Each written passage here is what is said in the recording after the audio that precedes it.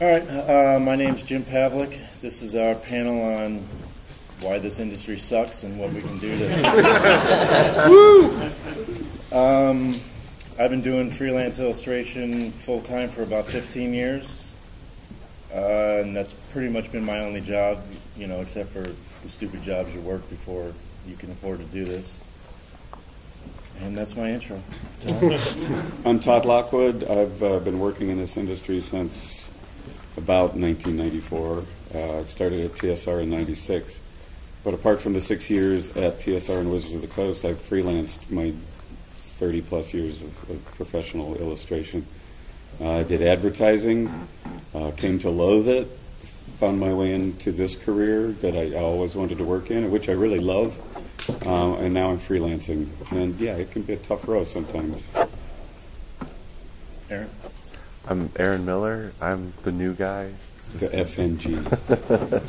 This is my third year, but I've got over 10 years of design experience in art direction. So I've got a lot of freelance background. But can you all hear him? He's soft. No. Just speak up, Aaron. See, that's why you should be up here in Belladon. I'm reading lips anyway. That's it. Sure. Randy, go ahead. I'm Randy Gallegos, and minus the many years in advertising that Tom had, amazingly, I started about the same time he did in '94 in this industry anyway, with significantly less to show for it, I might add. But I've been doing it freelance pretty much the whole time and have stomached years of crushing poverty and just fighting an industry that continues to have new opportunities open up, at the same time old ones close, and rates not necessarily change very much, and expectations climb ever higher with competition and lots of people entering in wanting to be a part of it. I'm Mike Sass. I was the first artist hired at BioWare in 1995, and I worked there as the marketing artist for 12 years. And as I was at BioWare, I was doing a lot of fantasy art, talking to Todd Lockwood. He would help me as a mentor a little bit from time to time. And I always wanted to be a freelancer. I thought that was, that's where you're the pure artist. You can do art every day. There's no political stuff and meetings. And Todd would tell me, you know, it's tough. It's rough.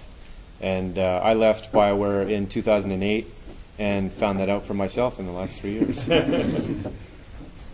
So I think we were going to start off giving you a little bit of anecdotal evidence from each of our point of views of how things are going in this industry. And I think my story would be probably about 10 years ago, I helped organize a boycott of a company because I felt they were paying too low.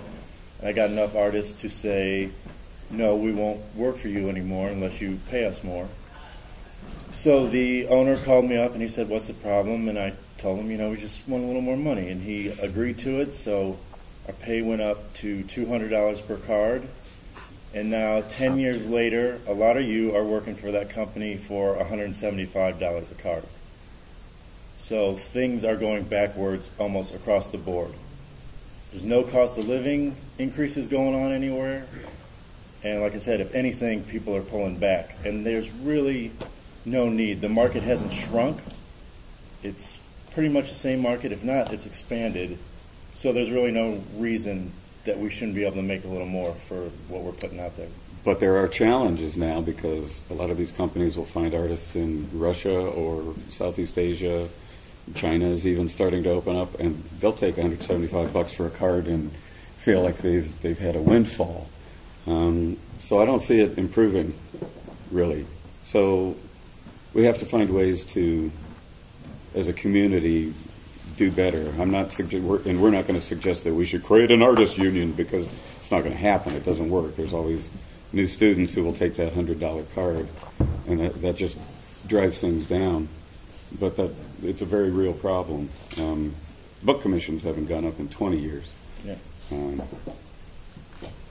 We were going to talk about anecdotes, about just the reality of some of the things. So when we talk about the solutions, people can understand the numbers behind it and the reasons why we're talking about this. So, Todd, do you want to maybe expand upon that a little bit?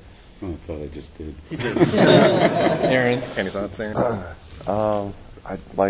Since I'm new, everything is looking back at what I did before. Yeah, why don't you compare what's going on for you now as opposed to what was going on for you in graphic design? Oh, I had a lot less talent in graphic design, but a lot more zeros taking it home. And then as soon as I got here into the illustration industry, I had a lot more talent to build up. And I feel like as I'm building it up, those zeros are a lot further away. It was a lot easier to make money with no talent. Yeah, I mean, a lot of people enter this industry because it's a lot of fun. It's the imagery they want to make, and if there's some way in which they can earn a living doing it, you'll fight really hard to do it. And I know it's because of what I've done. And so just before this, I kind of wrote out a little example of what kind of a living you're not likely to make. You can make a living, and there are people who certainly do. And if you get to a pretty high level, you can make a pretty good one. For the bulk of people, though, I just kind of scribbled out here because you don't want to talk about what clients pay in particular.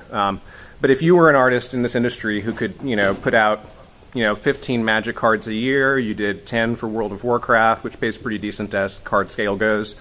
You did 4 covers for a decent RPG cover, and a good 15, 16 spot illustrations in color for a year. If you had that body of work in a year, you're at about $35,000 a year gross.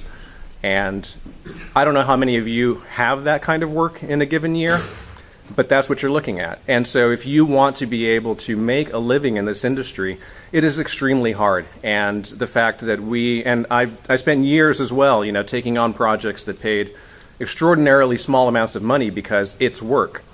And it's really easy to essentially get minimum wage or less because you're working really hard to put out a good product for very small pay.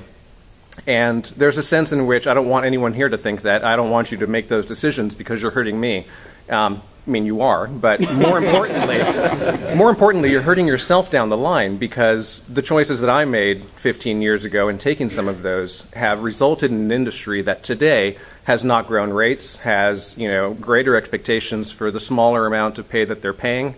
And so I'm actually hurting myself over time. And so the decisions that you're going to make as you take on jobs and take on low-paying jobs because you just want something printed, to have in your portfolio, which isn't as important as you might think. They're going to come back and they're going to hurt you down the line. And so a lot of what we're talking about is trying to encourage ways for you to think about how you can make different choices in this industry, because it's not up to us to tell the industry how to do its job. They need to do their job. They need to make money, obviously. And they'll make the choices they make based on what we're willing to do for them, really, ultimately. And you can't fault them for that. And most companies have 2 levels of employees. They're your direct, your art directors and the people that are working closest to you. Most of them support what you do and would like to see you, and often do go to bat for artists.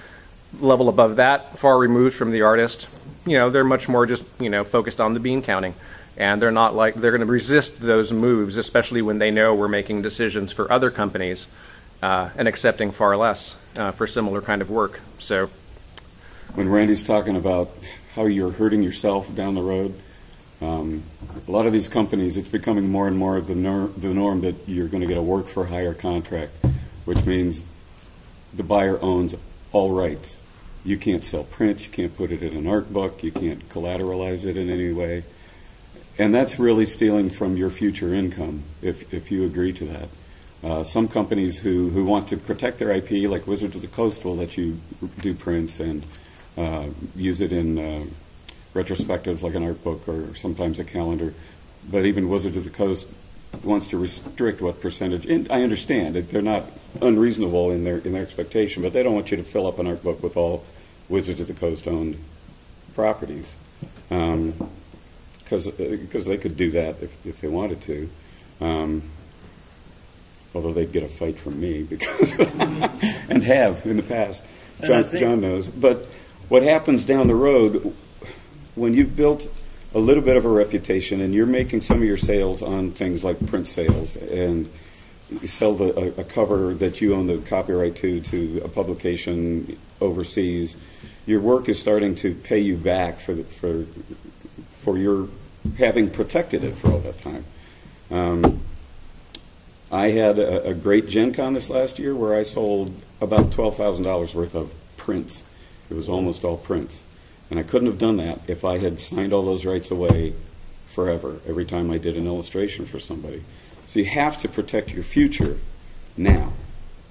And if you sign a work-for-hire contract for $100, you've really hurt yourself.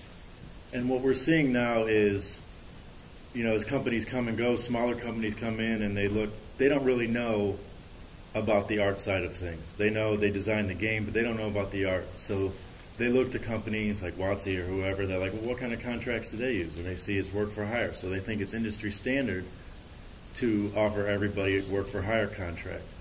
So what we need to do as artists with some of these smaller companies or mid-sized companies, new companies, when they offer you work for hire contracts, have some contracts of your own and say, well, I'm not really comfortable working for that.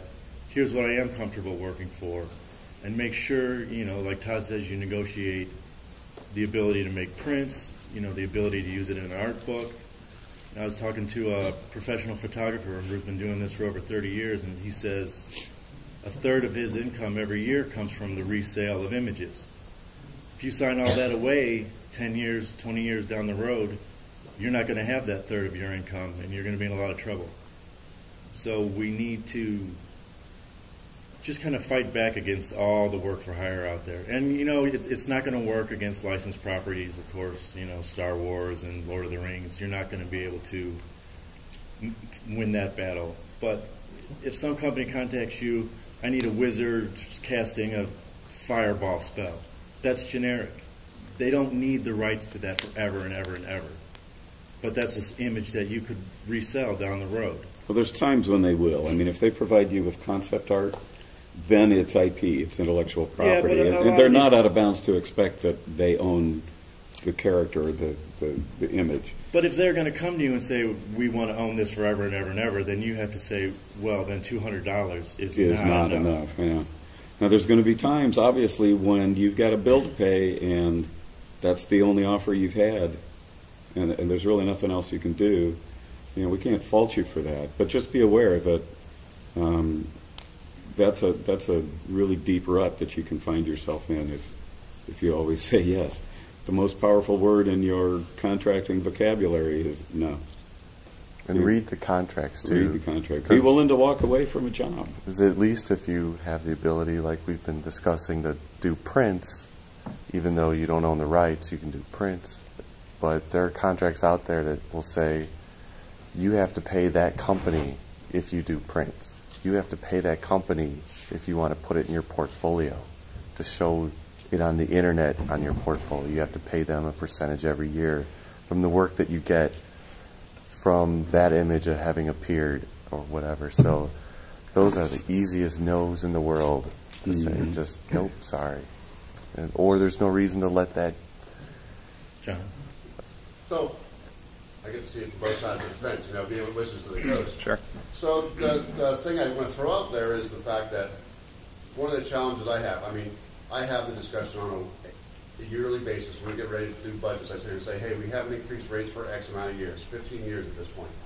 And say, we need to increase rates. I mean, hell, minimum wage has gone up 12 times in the last 15 years. Why haven't we increased our rates? And the response I constantly get, because you're dealing with bean counters, you're not dealing with, you know, people who understand art or the living of art, is, okay, explain to me the last time you were able to produce a book, or you weren't able to produce a book because every artist told you no when you offered them a contract. And that's the challenge I have. You know, on my side, I want to increase rates. But it's really hard for me to go to my bosses and say, look, I've got an entire tier of artists that say no to me. Yeah, you can always wave me at them if it'll help. Yeah, but the problem is that the problems aren't you, Todd. I know, I'm one guy. You're one guy. It's the 40 other people I call up, and every single one of them says yes. In a heartbeat, I will do that. I know, that is a challenge. That's the challenge we have in the industry. So there you go, an example of, you know, our decisions kind of hurting ourselves, right? Because here's someone saying that, you know, there's a way he could put evidence forward, you know, as to why things could change, and there's enough people that'll say yes, and I've been one of those over the years, you know. I was too in the beginning. What can you do? I mean, it's part of being dedicated enough to stick it out. You know, a lot of the people who are saying yes will have hurt themselves, then they'll find another job. But if you really want to stick it out, you have to be willing to up your game and be aware of those contract situations, and always be trying to better your situation in the industry. One of my anecdotes sort of speaks to that. I went to Gen Con in 2001 when Neverwinter Nights was being made. And this was the first time I came and met real artists. You know, I didn't live in a place where there was other artists. And I met Todd Lockwood and Donato and Lars and all these guys. And did a couple really crappy freelance jobs for Wizards of the Coast at that time that still haunt me today because I really wasn't ready at that time. Went and worked for another 10 years at my job. Then came to Illuxcon in 2009, and it was the same guys. So in that 10-year period, it didn't seem like the field had, it didn't seem like the crop of artists had changed a lot. Like, I walked in the door and it was like, whoa, hey, you know, hey, everybody knew everybody on a first-name basis. Even though I hadn't seen them for 10 years, they know me, I knew them, and it didn't seem like the crop of pros had really grown. So what Todd is saying about, you know, protecting your career and thinking long-term and these sort of steps, the people that haven't done that, it seems like you may get a foothold in the industry for a year or two, but I get the sense that there's sort of the guys that do this work and have, you know, low expenses and whatnot, and take the steps to be sustainable, they can go year after year. But there's always, you know, the young guys come in and go out and come in and go out and feed off of the lower rates, but it's not a sustainable situation. And it was just an interesting anecdote for me to it was a shock to see that it was the exact same guys doing the same work for the same companies 10 years later, and that the field hadn't really grown or expanded. So it shows that the bar of entry is really high to, first of all, get in, but stay in, and be cagey enough to do these things to stay in. There are a lot of guys who have day jobs. Lars Grant West, as he was building his portfolio and his skills, he worked for a zoo as a graphic designer. Mm-hmm. And I think Mark Zug worked in a foundry or something. So those guys were painting evenings and weekends to get their foothold. And to allow themselves some freedom to say no. And to allow themselves because they're not dependent on $100 illustrations to pay their bills. Right. That's exactly right. So I'm about a year into illustration, and one question I'm wondering, by hearing you guys talk, is even though the pay rates were low, didn't you benefit from working on Dungeons and Dragons and the name recognition of things like, you know, Warhammer and those big, like Star Wars? You know, I mean, sure, you can't use your Star Wars painting, but you can still show it and look, you know, I painted Queen Amidala or absolutely, you know, all that. So but I had a day job at the beginning too. I was doing advertising illustration, but that was my day job. So then, what's your advice? Because I mean, I really want to work on Dungeons and Dragons. I mean, that's something I've always wanted. How do you balance that with the fact that the pay rates aren't great? Like, I feel like you guys are saying we should say no, but you're at a point where you've benefited from the yes in the past already. Yeah, I'm gonna dispute that a little bit. I've actually hurt myself a lot from taking some of those very jobs, because when you're getting paid a very low rate and you took it because you're totally thrilled to work on a product, and that amount of pay, you're going to stretch it as far as you can because you want to make a good piece, but you're going to drive yourself to, you are going to be homeless if you spent all the time you needed to on that quarter-page illustration, right? So you're either going to become homeless because you took a month to do that quarter page, or you're going to cut your corners, and you're going to cut your corners in a way to make an acceptable illustration, but not one that's going to actually help you in the end. So, you know, you'll produce a piece which is marginal. It's okay. I almost shouldn't say this, but go by my table in the art show. There's some really old originals of mine there that are from when I was first trying to get in here. Some cards I did for Wizards of the Coast where I had to do 2 a day in order to make it pay out. And it shows. They're kind of crappy. And they actually do hurt you. And art directors do see it. Oh, it hurts when I look at them right now. I look over. Why did I bring that stuff here instead of the bigger paintings? Right. And I'll expand upon that too. I said I got work immediately in 2001, and like literally half an hour ago, a guy came up with a D&D book published like last year, And he said, "Oh, you're in this?" And I'm like, "Really? I really haven't done much." And I looked, and it's like the worst picture I did like 10 years ago. I'm like, "Oh God!" So the point is, so I went back and worked for another 10 years.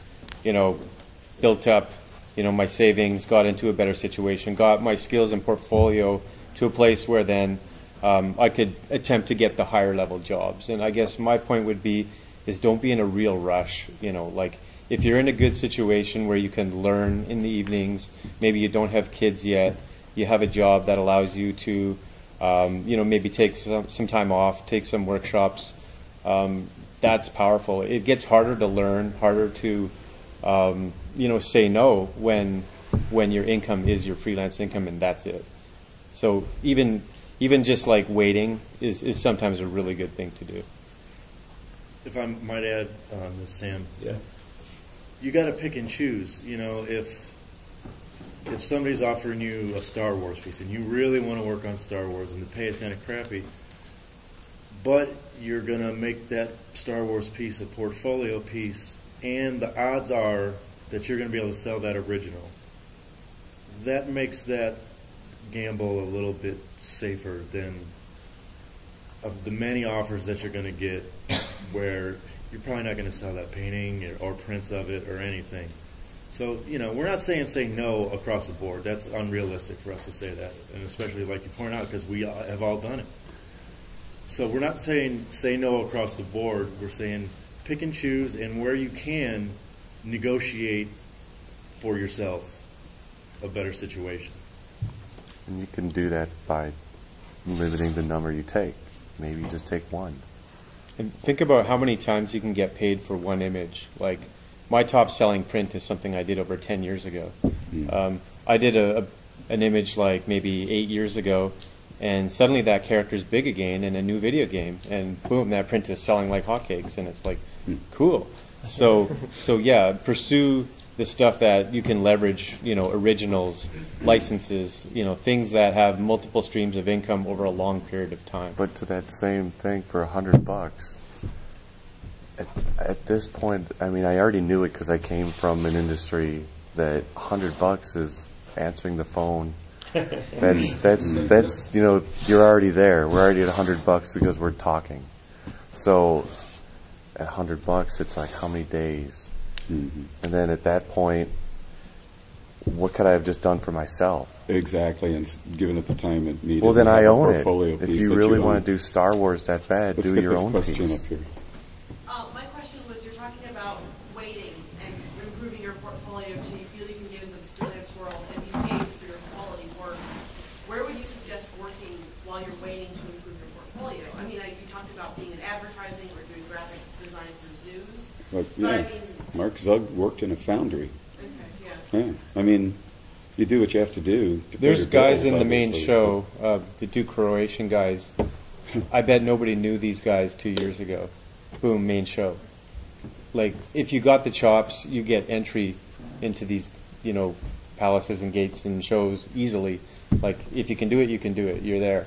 And this Like- is a little of the myth I was talking about the desire the need to be published.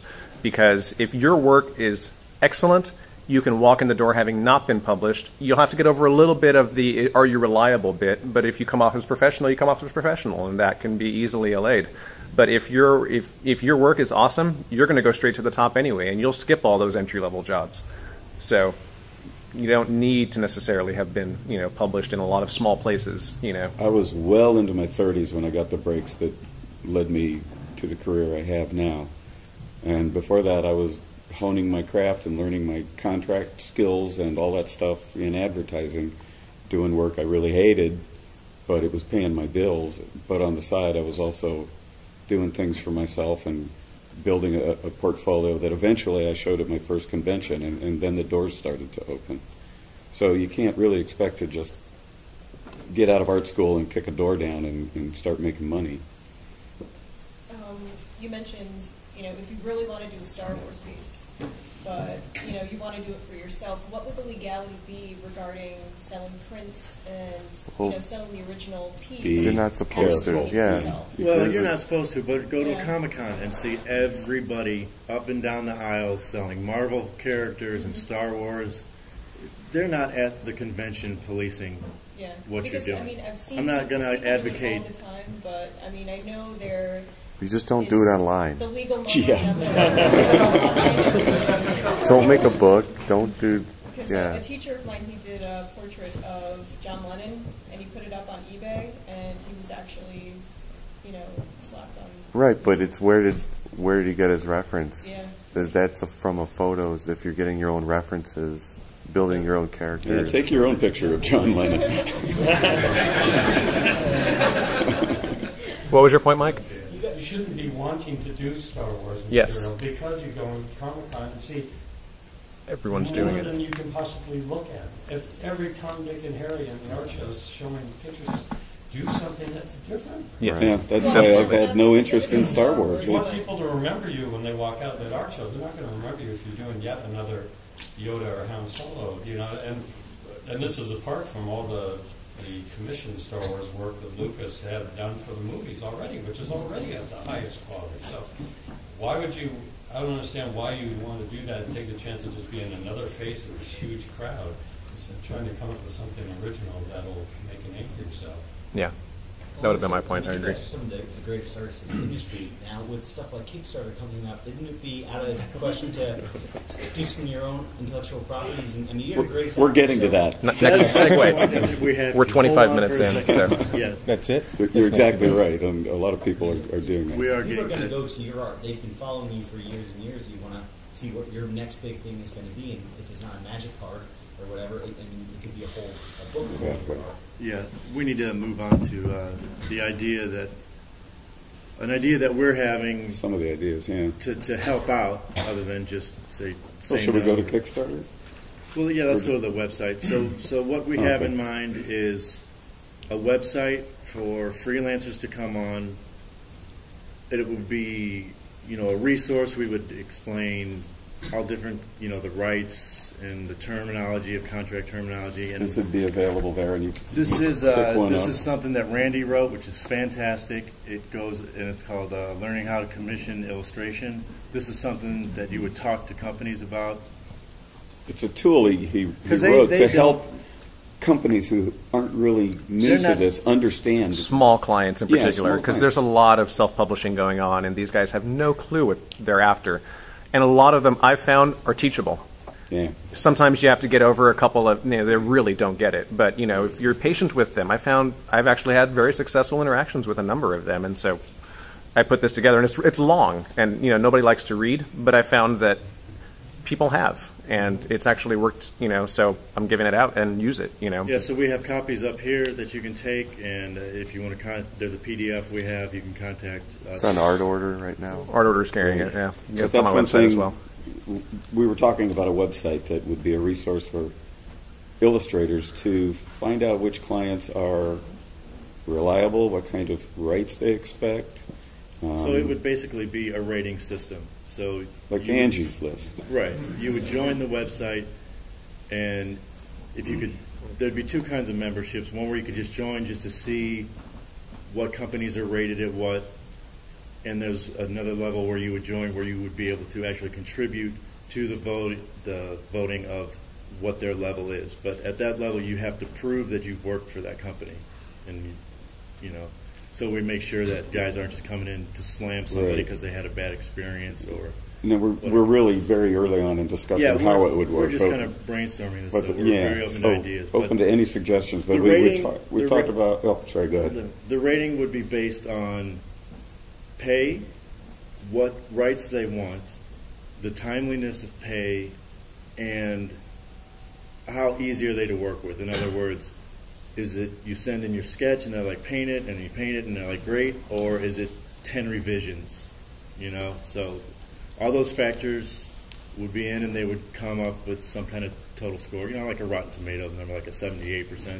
Yeah, what we were talking about with memberships, something like a membership where you can just come in and look at everything, and then a voting membership. And we wouldn't post a rating for a company until they've had at least like 5 reviews or something. We wouldn't just have one review and it's 10%, and then that Yeah, company because looks somebody like could shit. come in and flame a company for one late payment or something. I mean, we don't want to be unfair. Yeah, there'll definitely be oversight. We're not just going to let everything go up there and And the membership list would be viewable, so you would know. Yeah, so your voting would be anonymous, so that nobody knew what percentage you gave a company, but there would be a list so you could see all of the artists that are participating in this website. You know, so if you come in as a new guy, you see all these names and you're like, oh, you know, these guys are saying which companies are good and which aren't, so maybe I should listen. So it doesn't look like random or rants or scores from inexperienced people who maybe a bad result is based on maybe their own problem or their own failings. So, you know, people that have expectations and experience, you know, will be rating it fairly. So that's it's not also intended to be a forum for complaining and ranting and gossiping. Yeah, and there probably won't be any. Yeah, we discussed that and decided there I think shouldn't of it, be a you know, forum because it would just turn into I a thought of it flaming more session. in a much more objective basis. You know, something like a credit score. You know, where just like you know, it's almost like a better business bureau for our industry. I'm curious, John, just off the cuff, Are we making you guys how sweat? you from the other side would react to that. So, being on the other side, that'd be really easy. I'd love to see that because for me, that gives me something to look at and judge myself and basically get a scorecard for where Wizards stands and things and what we need to do or improve or how I can use. Because again, that gives me that. The thing I'm always looking for is concrete stuff I can use to take to my management and say, this is what's working, this is what's not working, this is what the impressions are from the, you know, because right now all they ever get is anecdotal evidence through me. Okay. And I say, hey, this is a problem, and they go, really? We don't see that, you know. So this That's would be nice to hear. It would be actually good for me to have this. You know, it'd be like the movie score. His sister says, "Here's what the critics are saying." Awesome. I'm glad John said that because we're talking about it as a guidance tool too. So instead of just 5 stars or a score, we'll have criteria like top 5-star company does these good things. And so when a new client comes in and wants to raise their score or wants to see why, you know, assuming they give a shit. Yeah. But if they can see what's important to the artist and why the artist, you know, if the top company allows print rights and the top company is quick on payment and stuff, then these companies will see, geez, you know, we're not really doing that, you know, maybe that's important. So just calling it out, if 100 people are saying that's important and we don't like when you do this and not just like 1 or 2 emails that the art director might get, then we're showing a standard, and you know, it's been called out. There's a lot of companies I can hear saying, because I've heard it more than a few times. Because artists are a dime a we're dozen. already doing this though, but we do this. This whole system is already happening from artist to artist. Yeah, we do it between each other, but we need a place publicly where you can all see it, but also these companies can see it. You know, they can see that we think they're at 20%. And, you know, maybe they, like Todd says, maybe they won't give a shit. Yeah, but maybe they'll be like, maybe it won't work, but but maybe it will be helpful. But it'll work to this. I think it would work to this extent that one, companies will become internally competitive. You know, maybe companies in the top 20 might care that they're number 20 and not 18, and so they may want to change some things to get higher in their score. Also, or at the very least, we give the advocates within the company some ammo to use. On a personal, it does help because I mean it's like we. As an industry, look at the rates of other companies and what they're paying. I mean, because to be honest, if I sit here and say I need to be competitive with X company and they're now paying $200 more per illustration than I'm doing, well, what that means is in order to be competitive, I have to up my rates. Yeah. You know, and so in that way, if we've got grades coming in, you're saying this company over here gets 5 stars and everybody wants to work for him and they're getting great art and they're getting great products, and I'm going, well, why am I not getting the same level of quality? Well, I have to look at what they're doing. Because it may not always be about dollars. Because like you said, sometimes it's about rates. Exactly. You know, it's about what rights you get, what rights you don't get. Companies could have the same score, but one might pay lower, but give you much more rights. You know, so and that'll all be broken down in their score. You know, so you can see all of that. And it's a tool for young artists to see, you know, what kind of risk am I taking if I'm going to go, okay, this guy called me, I'll say yes to his job offer. These are the risks I'm going into bed with. He may not pay on time. 100 people have said he may not pay on time. Because we talked earlier about ways in which, you know, we could get you to say no.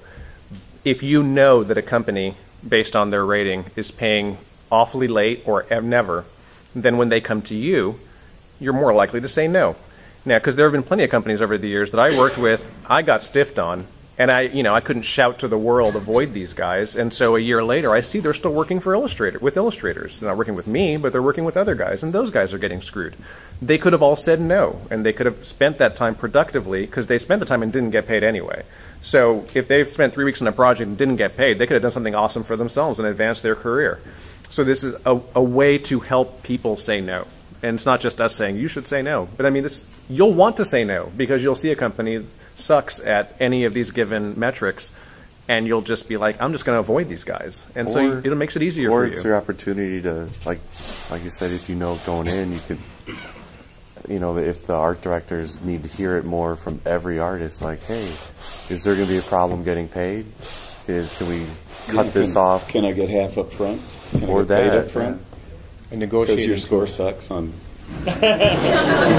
on the Pavelec scale. There's a question up at the top. Somebody had a question? Go ahead. I'd like to say this is really fantastic. I go to the Columbus College of Art and Design, and we don't cover this like what your guys They are won't. talking about. They won't. We talk about contracts and stuff, but we have nothing as comprehensive as what you guys are going into, and about dealing with companies that don't treat you properly or pay you what you deserve. Do you have any idea when this will come up? Well, we talked about that. What we're thinking is that a website takes a little money and time to put together. We're thinking a Kickstarter with a really low entry rate, and if you bind it at Kickstarter, like I don't know, $5-10 just to get in, and then you'll be a member, and that will give us some seed money to get the website created and figure out how it's going to go together. We'll probably want to do it as like a 501c. I don't know. This is still under discussion, because we don't want there to be an appearance that we're profiting from your input. Right. This is more a community effort. Yeah. At the same time, it's going to require somebody, not necessarily anyone up here, to vet, investigate, deal with companies who are complaining, and not sure that they've been rated fairly, and why, do we really do pay on time? What evidence do you have otherwise? So it's going to require someone to be working on it, and so it needs to be something that's financially viable, at least to that level. Right. So the Kickstarter would get it running, and then there would be a very minimal due afterwards to become a member. Have you thought about instead of getting involved with creating a website, folding it into an existing organization? We talked about ASFA, and we just thought they're too dysfunctional, and then we're stuck with the Chesley thing, which is, well, it's fun and it's great for the community, and it's been a really valuable thing for a lot of artists' careers. It's also what has kept ASFA from being the kind of advocacy group that it originally set out to be. As well, I brought up the idea this morning, and a lot of this is really under discussion. Like, we don't have a business plan or anything. We don't even know who's involved. We're bouncing. This is our idea. This was an idea meeting, so. Yeah, and we want to get your feedback too. Yeah. So if there's time. But can I finish addressing Mike's point really quick? And one of the things with rolling into an existing institution is, my thought at least was, there aren't enough people in this industry to necessarily make it financially viable for the kind of effort to be involved. I would prefer to see this tool for illustration in general, because there's the graphic artist market book, and it's got thousands and thousands of listing, and there are thousands and thousands of illustrators across the entire field of editorial advertising and all that, who also need this, and they're getting screwed in their industries too, right? But so, it can start here. It can start small. But, uprisings start in the ghetto, don't they? Yeah, that's right. They always start in the ghetto. Quite frankly, none of the existing organizations have ever done anything to help me in my career, so I really don't want to be associated with an existing organization. I want it to be something new.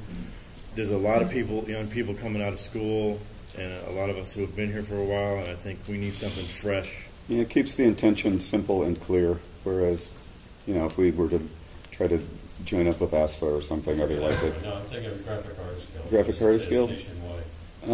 I could see talking to them, at least for input and things. Them, sure. Society of Illustrators or any other organization, at least getting input and feedback. I know, I don't know that's not either, but because there's no. I profited greatly from being associated with the Graphic Artist Guild since the early 70s, the very beginning of my career. It helped me enormously. Okay. Because there's no other place to go to for reliable information about rates. Yes. Right. And I heard wildly inaccurate reportings, you know, rumors of what Frazetta was getting or this person. But I just want to know what the median standard was, and they do get that by polling all their members and averaging out, you know, and they acknowledge in their handbook that the illustration is based on a star system, and there are going to be exceptions, you know, at the high end or whatever. But you know, and they also establish industry standards regarding work for hire things, and they fold in sample contracts that you should be using. You can just download them, add your own logo on the top, and use those boilerplate forms as your guide. And so that did a lot to help professionalize, I think, a lot of people in my generation anyway, when we got involved. Whether it would be appropriate for this, what you have in mind. It could be in this sense, in that it could be in that, you know, in our industry, sometimes we look at the graphic artist guide pricing, and then we just ratchet it down like, you know, 40-50% to be realistic in this field. But it could be useful as a standard by which we're giving the rating. Yeah. You know, how well are they actually, you know, hitting those rates? Yeah. Because here they don't. Bill, did you have a comment?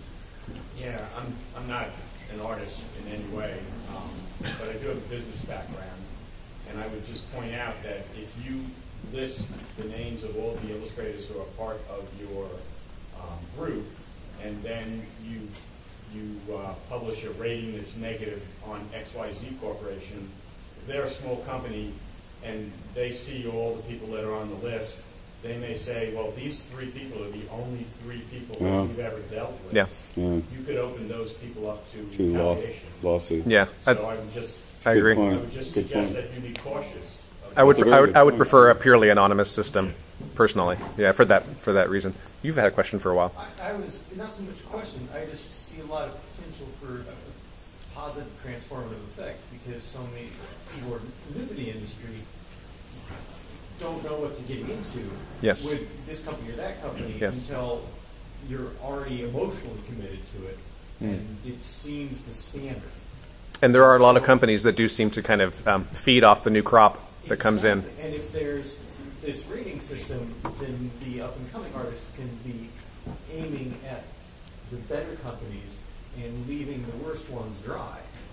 Or to reform, which is fine with us too, right? We're dealing with negotiation because, like, very few people, like, I mean, like, I'm graduating this year, and learning how to deal or negotiate with a company is something I'm still very new to. Well, for a lot of our industry, there's very little ability to negotiate. It's take it or leave it, because, like we've mentioned, there's so many other people. Like, you step out of line, there's a line. The line is still there. So that the idea is, if everyone stepped back, like Jim was able to do 10 years ago, that's the only time a company can actually. Then if they have no one willing to work for them, then they have to change. But if you don't know that you have that power, or if you don't know that anyone else is willing to stand with you, then you can't. It doesn't. And I don't even think that example I gave would even work now, because I only have contact with American artists, really. And if we all said no, companies could just be like, well, go to Russia. I know all these Eastern European guys, Chinese guys, all these guys, so that would get filled. Hey, there's 2 of them here this weekend. We could take them out now. This guy here. I'm sorry, go ahead. Could I just make an observation? Sure. I was in the industry for a little while, and then worked in the game industry, and then got out. What I see as part of the problem with, you're talking about people being willing to step in line and just fill in that spot. And I don't mean to offend anybody here, so please don't take this the wrong way, but when Michael and all the guys that I looked up to starting out back in the 70s, people, and the publishers did this, they went after people with a distinct style and a uniqueness to them. There seems to be, in my observation, a lot of cookie cutter sort of style going on, so that the X publisher has everybody painting exactly the same way, even if their portfolio, if you look at their stuff before they go work for this publisher, it's different. And now all of a sudden you see their work, and you don't even know it's their work till you see the name, because there's a pressure for this sort of cookie cutter thing. And the people who buy into that, you are replaceable then. Yes. If you step into that style And that style is so strong that it makes you change what you do. Because there's good, you know what I mean? But you can all be different. I mean, when I was growing up, I could tell a Whalen from a Boris, from a Kelly Freeze, from a, you know what I mean? You think back on those guys working, starting out then, everybody had a unique style.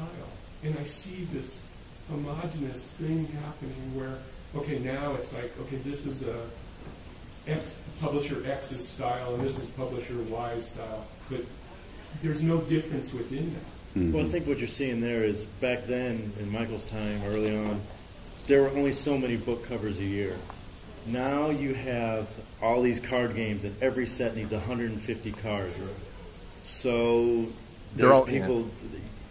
You're basically just filling a slot. And if you don't meet their style, you're not going to work. The work is for franchises, so the art is done for a card game, but owned outright, and then used on packaging, on posters at conventions. Right, and they've probably given you a style guide, which is exactly how That's more of an issue of branding, right? Because you have products that are commissioning a lot of art under one brand, so the brand needs to be visually unified. Whereas before, each commission was granular, right? One book cover needed to be different from the next, so it could differentiate itself on the bookshelves. And so now, so many products now are being done under a branded form, so that they want an identifiable style within their brand, but they want their brand to be different than the other brand, and that's the only difference. It might not even be as different as you'd like it to be. And I think if you go into the main show, you're not mistaking anybody's work for anybody else's work. And I think those people have established themselves, and that's why they can continue to work in the industry, because they've sort of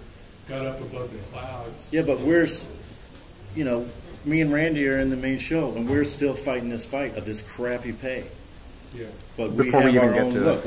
I know Randy's work as soon as I see it, and people know my work as soon as I see it. That kind of leads us to the Facebook question. Yeah, and Kickstarter. First thing about Facebook is, the Kickstarter, we don't know when it will be ready, but one thing we will do immediately is set up a Facebook page where each of us on our websites, when it's ready, will say, hey, this Facebook page for the Kickstarter is ready. Go like it, then you'll be ready to get messages for when it's ready. Or to start contributing more ideas, to the discussion of how it might work. To discuss ideas too.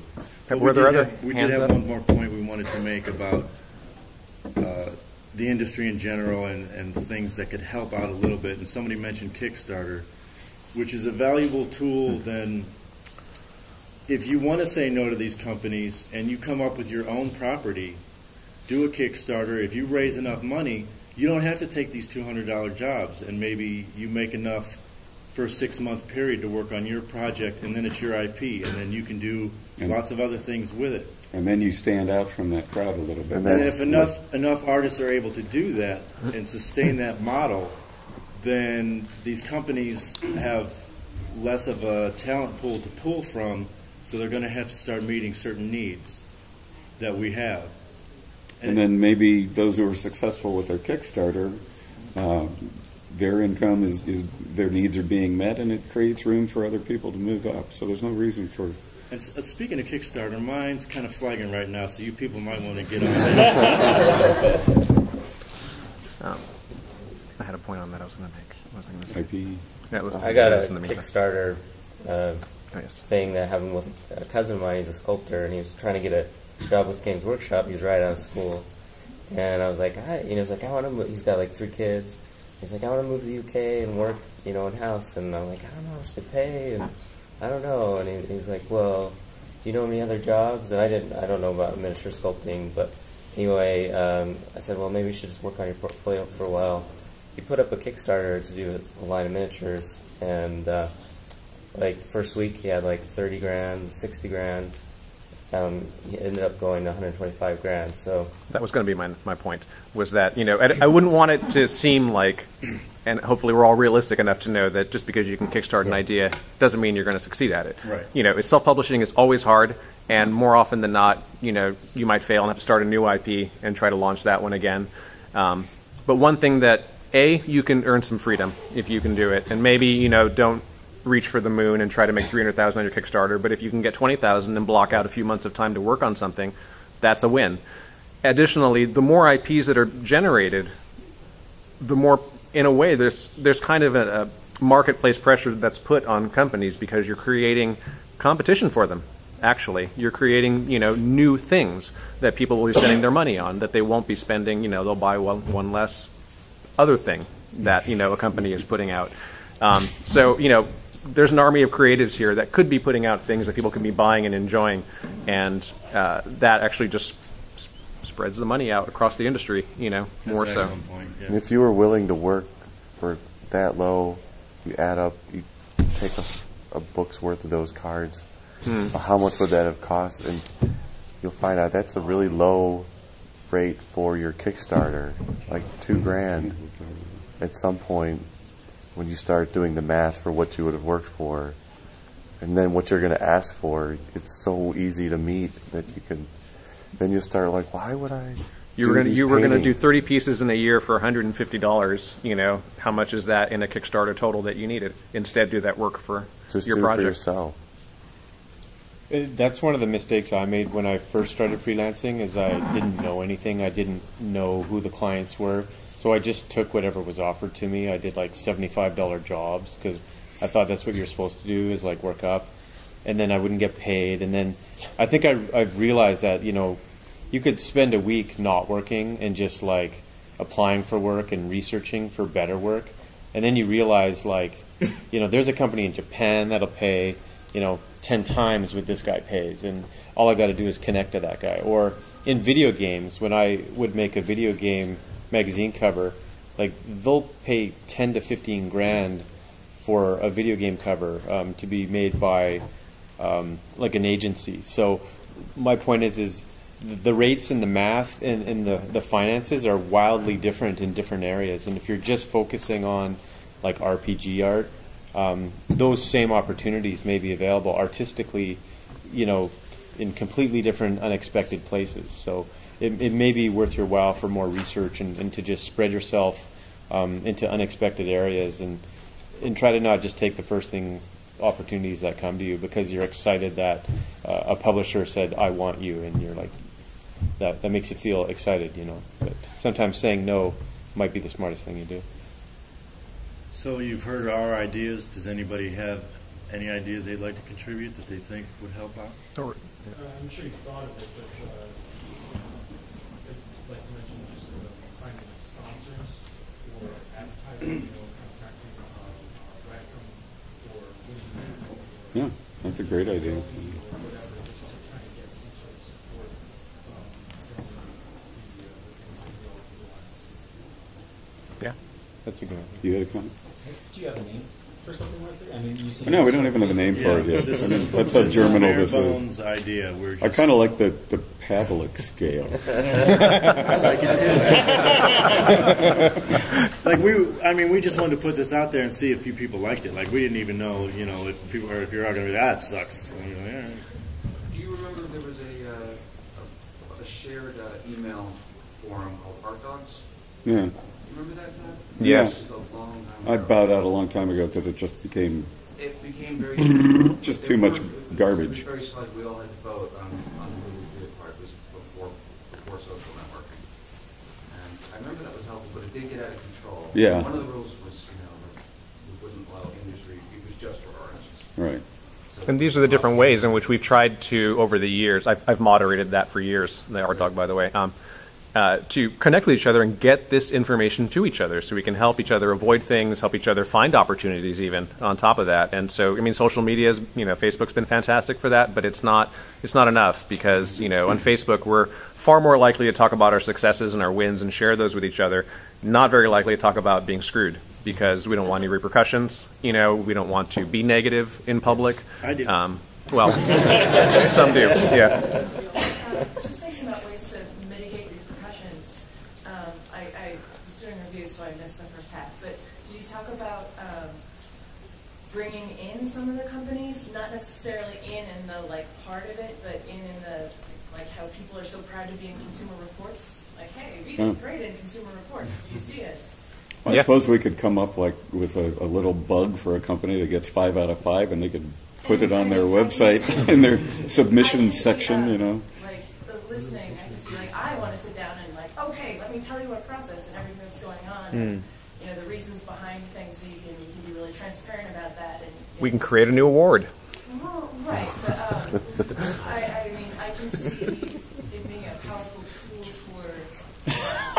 Middle finger. Winner of the middle finger. I can see my boss going like, why aren't these people getting paid? Well, let me ask you, Zoe, like, if your boss saw that your score was not that great, would it bother him? Would he? Yeah. See, well, that's what we need. Because there's no other way for us to get to people above you directly. But if we do this and they see it and they're like, we're at 20%, what the hell is that all about? Yeah, John was saying that gives you ammo. Within the different companies, as far as like we have a million different properties and they all have different legal and licensing things and blah, blah, blah. I mean, I would very much like to literally sit down and explain the differences behind things. You're afraid the rating system is too blunt to broadly cover, the differences and nuances in why your company does what they do. And I'm saying I think it might be it might both mitigate repercussions and as well help the rating pool to offer to come talk to us about your ratings and your process and how things work and just be transparent with each other. Maybe we could try to find a way where there's a connection to some of the main industry companies, so it's not not just a blunt number, but some way to to be a resource for companies as well. It's not just for illustrators. Yeah, I think that's what you're saying. Yes. Yeah. Avoid the sort of Don't forget to come and get one of these. Yeah, we're out of time, so we need to wrap it up. So look us up on Facebook, and we don't have a name. One last thing, if you do go by my table to look at my shitty old art, do it today before the nice painting leaves in the morning.